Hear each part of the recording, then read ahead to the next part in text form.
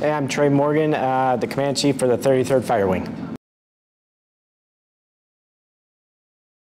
The biggest impact has been me sorting out, again, that TBI versus the PTSD, and a lot of those symptoms and the way you feel and the way you internalize those are very similar. So it was really muddied for me, and I didn't know what physical injuries there were, what emotional, moral injuries I had sustained, and they all kind of mixed together. And I was definitely, it had blunted my emotions, particularly with my family and friends, and starting pushing everyone away. So what I've noticed with the treatment is it helps unclog that, sort those things out, and kind of bucket those appropriately, and really help me be able to communicate better to those that I care about, that this is what's going on with me.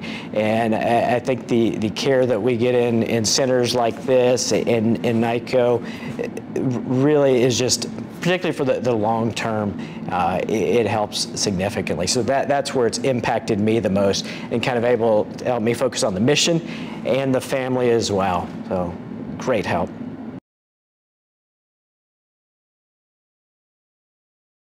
I think one of the most significant misunderstandings about TBI or PTS is healing those invisible wounds. When we sustain a visible wound, when you amputate your arm or you have an injury, then you have scarring that forms, and that scarring exists and it lasts, and it may get irritated, and you have to deal with that. It's very similar with invisible wounds, and I think we come to centers like the Intrepid Spirit Center to heal those invisible wounds, but I think we have to be cognizant that the healing of those wounds doesn't mean that they are gone. There's definitely scars that exist, and they last, and they impact particularly the member, but also the family members and the teammates of those around them. So I think we definitely want to continue forward healing, but also recognize that we have to tend to the scars as they flare up throughout an individual's life and throughout their service.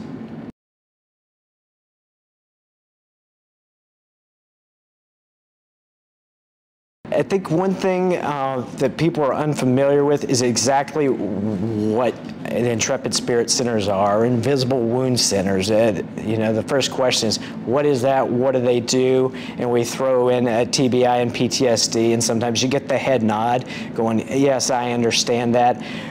But I think how broadly these centers really help our service members, because you have individuals that were sustained injuries in combat, but it's much more than that.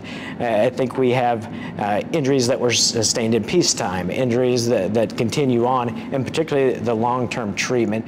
So I think there's a misconception that you go in there and you go to some mental health treatment with a psychiatrist or a psychologist, and maybe get some MRIs and some brain scans to identify what's wrong, but really the holistic view of how the treatment at Intrepid Spirit Centers takes place, and you're bringing out in the art therapy and the music therapy, and bringing the different disciplines together as an integrated team, I think is completely understood unless you've absolutely experienced it.